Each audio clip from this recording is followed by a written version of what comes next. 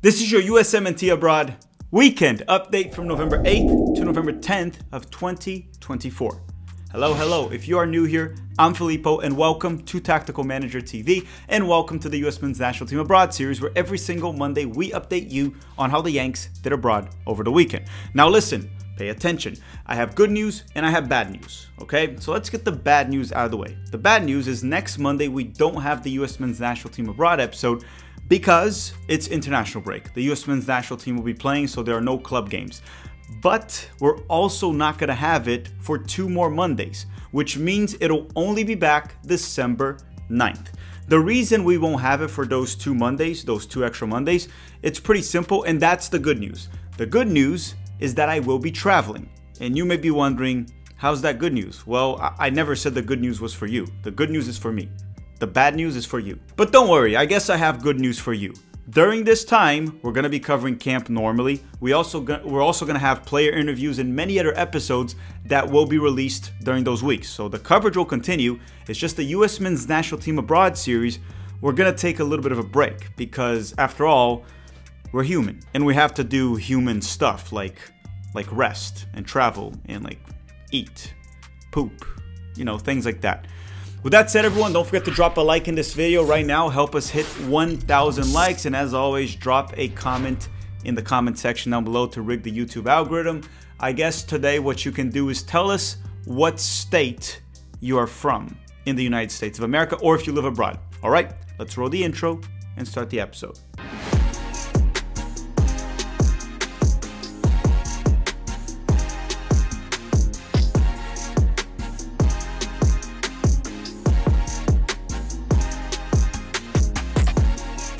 As always, we start with the top 5 leagues in Europe, the very first being the English Premier League. So let's go to England and talk about Chris Richards from Crystal Palace, Matt Turner from Crystal Palace, and Anthony Robinson from Fulham, because Crystal Palace and Fulham clashed over the weekend. And on Saturday, Chris Richards was back from injury and he started off the bench alongside Matt Turner for Crystal Palace during their 2-0 loss to Fulham, and they both stayed on the bench the full 90 minutes. Now, Anthony Robinson started for Fulham and played the full 90 minutes for them once again during this 2-0 victory. Next on the list is Tyler Adams from Bournemouth. And on Saturday, Tyler Adams started and played 67 minutes for Bournemouth during their 3-2 loss to Brentford. This was his first start of the season for Bournemouth, and this is actually his second start ever since he joined Bournemouth in the summer of 2023. All of that due to injuries. That's how crazy this Tyler Adams injury crisis has been, right? He got injured, I believe, in the 2022-2023 season with Leeds United around March, and he's been injured since. Of course, there were moments where he came back and played like 2 or 3 games, and then he got injured again. But it looks like he's finally healthy. Fingers crossed. But for this game, I actually thought Tyler Adams played well, mostly in the first half, right? He was much better in the first half. He moved the ball well in possession, played it safe, and was very good defensively. Some tried to blame him for the first goal they conceded, but I mean, he was marking a guy that is quite taller than him, that he lost the header, and one can make a case that he might have been fouled. He was kind of held down. It looked like a foul to me. Overall, it was a positive performance from Tyler Adams. Now it's time to leave England and go to Italy so we can talk about the Americans in the Serie A. The first 2 being Christian Pulisic and Yunus Musah from Milan. And on Saturday, Christian Pulisic started and played 80 minutes for Milan during their 3-3 draw with Cagliari. This is the same Milan that defeated Real Madrid at the Bernabeu during the midweek in the Champions League. Yes, and I said this in the midweek episode. This Milan struggled with Monza last weekend. They tied Cagliari this weekend, right? 2 teams that are relegation battle teams in Italy, but they defeated Real Madrid at the Bernabeu 3-1 during the midweek. What this kind of tells me is either Milan is super inconsistent, which they kind of are, but it's also a lot easier to play against an opponent when you're not the one that has the pressure and the responsibility to win it. You don't have to take the initiative, right? You don't have to be ball dominant. You don't have to be the one to win the game. And that's one of the reasons. But I also think Milan is very inconsistent and their defense is ass. But back to this game, Yunus Musah was subbed in the 80th minute as a right back, right wing back, and I don't have much to say about his performance. He did nothing wrong, but he also didn't stand out, so I don't have much to say there. As for Christian Pulisic, his performance was meh. yeah, you know what I mean when I say meh. It wasn't really a stinker. You can't say Pulisic was terrible. He wasn't terrible, but he really wasn't good either. He was just meh. And I'm just going to say it wasn't a good first half from Pulisic. Part of it was because of his position and role. He wasn't really involved that much, and he wasn't great. He was kind of playing as a central midfielder at times. He was super deep and ineffective. Now, later in the game, he did move to the right wing, which he had a nice moment where he created space on his own to get a nice shot on target. And it was off the rebound of that shot that Milan scored their third goal. And that's not a goal contribution, but it kind of is a goal involvement, I would say. But outside of that, Pulisic was pretty anonymous throughout the game. And you know what? Pulisic is actually starting to enter a bit of a goal drought for Milan. He hasn't scored for Milan over the past 4 games. But hey, now he has 2 games against Jamaica with the US men's national team. And as long as he lights up Jamaica in a non-xenophobic way and we defeat them, I don't care that much. I want him to do well for Milan, but I prefer that our players play better for the national team. So hopefully Pulisic ends this goal drought against the Jamaicans. Next on the list, we have the Americans that play for Juventus, and they are Weston McKennie and Tim Weah. And on Saturday, Weah started and played the full 90 minutes for Juve as a winger and even as a striker late in the game during their 2-0 win over Torino. As for Weston McKennie, he started off the bench and was subbed in the 86th minute or so I don't have much to say about Weston McKennie besides the fact that he will be very well rested for the US men's national team this camp. Now Weah, he actually scored for Juventus once again. It was a tap-in, but he still scored. He was in the right place and right time, and he now has 4 goals and 2 assists in the Serie A this season with 8 games played. The best professional season Tim Weah ever had was with Lille back in the 2021-2022 season, where he had 3 goals and 5 assists throughout the entire season, and he mostly played that year as a winger. If he stays healthy, he can easily double that this season, probably even more. So as soon as Weah started playing as a winger once again for his club, he started to get goal contributions once again. Oh, and I'm totally shocked. Actually, not really. I mean, I've been saying this for quite some time. Many have been critical of Weah and the lack of goal contributions for his clubs, but he has been mainly playing the past, 2 or 3 seasons as a fullback or a wingback. Now, as soon as Thiago Motta put him as a striker or winger, he has been getting goals and assists once again. So Weah is not a bad player. He was just being played as a defender. So his goal contributions went down. And now they're going back up.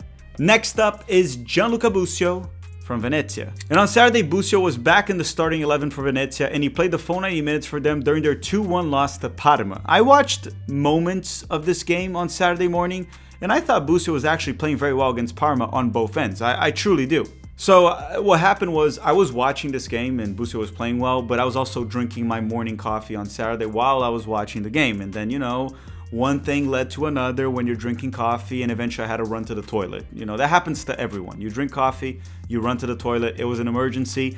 I survived. I lost some weight, obviously, but everything's all right. And then I missed the game. Then I missed the rest of the game. That's literally what happened. But everyone, before we continue, we're going to put a quick word from the sponsor of this video, SoRare. If you want to play, the link will be in the description with a special offer. We'll be back in 60 to 90 seconds. Do you collect sports cards? Do you play fantasy sports? Yes, no, maybe? If you said yes to any of that, I got something for you. And if you said no, you might still want to stick around. Tactical Manager TV is partnering up with SoRare with a special offer. The link will be in the description.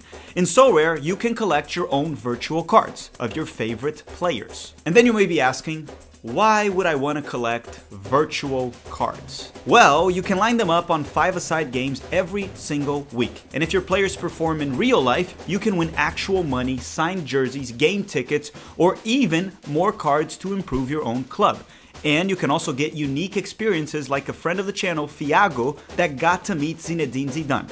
You know what's also cool? They also have the NBA and Major League Baseball. I'm mainly gonna just stick to soccer, but you do you. What I really like about SoRare before we even partnered with them is that they're unlike other fantasy games where you have to pay per play. In SoRare, you pay to get the players you want permanently as cards, and then you can play multiple times using those same cards, at least until the player retires, win rewards if your players perform in real life. You can also buy undervalued player cards for cheap, then hold, use them in the future when they improve or develop, and then you can even sell that card when its value goes up for better ones.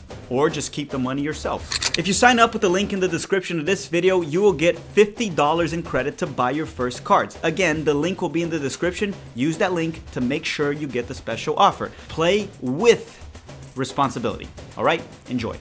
Next up are the Americans that play in Germany in the Bundesliga. So we were going to cover Nathaniel Brown, right, the left back that plays for Eintracht Frankfurt, the German American, every single weekend. But I was sent information from CONCACAF Edgar on Twitter, a very reliable source, and he's really good at covering CONCACAF players. And Edgar told me he believes that Nathaniel Brown is actually cap tied to Germany due to some FIFA eligibility rules. So until we can clear things up and find out if Nathaniel Brown is actually eligible to play for the US men's national team or not, we're not going to really be covering him. So we're going to skip on Nathaniel Brown, the left back from Eintracht Frankfurt, and we're going to start with the Dortmund boys, Gio Reyna and Cole Campbell. Now, Gio Reyna is still injured. He's apparently back in training, but he's training separate from the group, so I wouldn't expect him to be back till, I guess, the earliest December. But why don't we talk about Cole Campbell? And on Saturday, Cole Campbell started off the bench and was subbed in the 74th minute for Dortmund during their 3-1 loss to Mainz. He was sent in when they were already down 3-1 and playing man down as well. Regardless, this is the 5th consecutive game that the 18-year-old American winger gets minutes for Dortmund. He was called in for the US men's national team U20s, but at this rate, I could see him getting a senior team call-up by the summer of 2025. Next on the list, we have Joe Scally from Borussia, not Dortmund. And on Saturday, Joe Scally started and played the full 90 minutes for Gladbach, helping them hold a clean sheet during their 0-0 draw with RB Leipzig. Next up would have been Kevin Paredes and Leonard Maloney from Heidenheim and Kevin Paredes from Wolfsburg, but they are both injured and they were not available for their clubs this weekend. So we're going to leave Germany and go to Spain so we can talk about the Americans that play in La Liga. In Celta Vigo, where Luca de la Torre plays, and Real Betis, where Johnny plays, they clashed over the weekend. Luca de la Torre was still not available. Apparently, he's back in training with the team, so he could be back soon. I don't really expect him to play for them. I expect him to leave in January, but again, he was actually injured. It wasn't a conspiracy theory. But Johnny actually played. So let's talk about Johnny. And on Sunday, Johnny Cardoso started and played 56 minutes for Real Betis during their 2-2 draw with Celta Vigo in La Liga. Johnny got an assist for Real Betis. He made a nice run into the box through the left side and found Vitor Roque with a pass. Or I guess you can kind of call it a low cross or a diagonal pass, whatever you want to call it. It was a nice assist, and he helped Real Betis get this 2-2 draw. Now, this camp, this US men's national team camp that's coming up, is crucial for Johnny, right? Tyler Adams won't be available. It's his very first camp with Pochettino. Most of the good players are there, right? He's going to have McKennie, he's going to have Tillman, he's going to have Pulisic, he's going to have Weah. All those guys will be there. Johnny has to perform. I still think that maybe him and Tyler can even start in the double pivot, but regardless, if Johnny wants to be a starter for the US men's national team, he has to start putting in these performances that he has for Betis with the national team. And if he doesn't do it against Jamaica, it starts to become very complicated because he has gotten a few chances and not delivered so far. So these 2 games against Jamaica will be crucial for Johnny, and I expect him to actually start both games or at least one. Now let's go to France and talk about the Americans that play in Ligue 1. The first one being Caleb Wiley that plays for Strasbourg. And on Saturday, Caleb Wiley started off the bench and was subbed in the 84th minute for Strasbourg during their 3-1 loss to Monaco. So I'm talking about Monaco, and you may be wondering, where's Balogun? Balogun is still not available due to a shoulder injury. He's expected to return this year, so maybe late November or sometime in December. We just don't know when yet. But the good thing here is that it's a shoulder injury, so once the shoulder is fine, he should be fully fit because, I mean, he's probably running, probably moving around, probably, I don't know, doing whatever you have to do to stay in shape as a soccer player. Next up, we have Mark McKenzie from Toulouse. And on Sunday, McKenzie started and played the full 90 minutes for Toulouse during their 2-0 win over Reims. So this is actually the 3rd consecutive game where McKenzie helps Toulouse hold a clean sheet. They're also currently the 4th best team when it comes to conceding less goals in Ligue 1. Only PSG, Monaco, and Lens conceded less goals than Toulouse.